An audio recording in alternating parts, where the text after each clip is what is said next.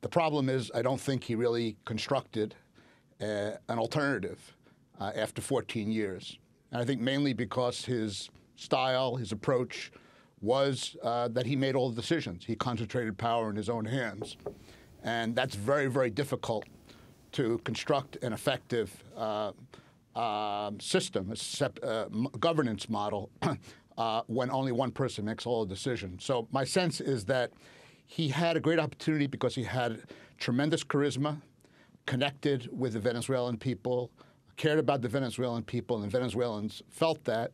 And he had a lot of resources. The oil prices went up substantially from the time he came in 1999 till now. He really had an opportunity to reshape in a significant way and put the country on a sustainable path of development. I'm not sure that if one looks at Venezuela today that it's on that path. And I think you have enormous problems that are there. There are shortages of basic goods. There's highest inflation rate in Latin America.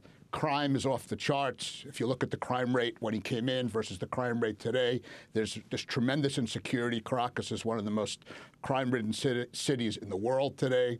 So this is not a government that I think has been very competent and very effective. And I think it's a product of the fact that he is somebody who believes that he represents the general will of Venezuelan people. He is a legitimate president. There's no question about that. But you also need to, I think, bring in other sectors of the society. And he was a very polarizing figure. So I think he deserves credit. I think his legacy is a mixed one.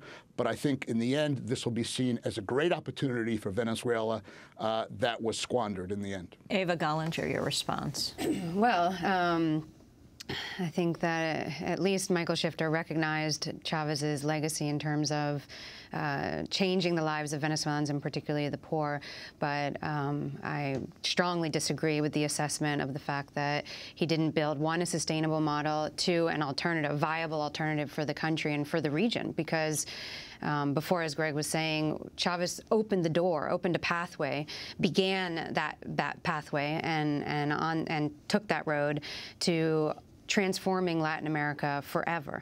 I mean, Venezuela has been transformed forever. Talking about the level of participation. Today in Venezuela, more Venezuelans participate than ever before in history. Everyone has a voice. Everyone wants to be active and involved. Before Chavez came to power, and I lived there during that time, it was a country full of apathy, full of exclusion. People who didn't even care about participating because their participation meant nothing.